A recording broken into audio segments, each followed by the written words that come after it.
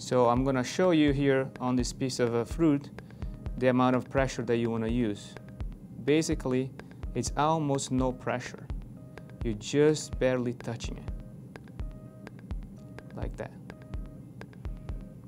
So as far as the laser cut, what we wanted to do is to start firing the laser, and then you poke the location for a couple of seconds until it fires, and then you move your finger up and down very, very slowly, and make sure you don't poke it through all the way, because if you poke it through, it's not going to work.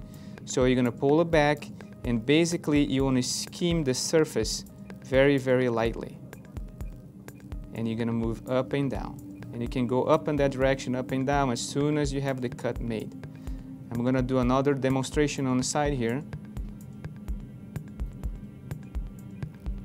You're going to poke the location, and you're just going to move up and down and make sure that the surface and the pressure, it's not too much or not too little, that you're perfectly skimming the location.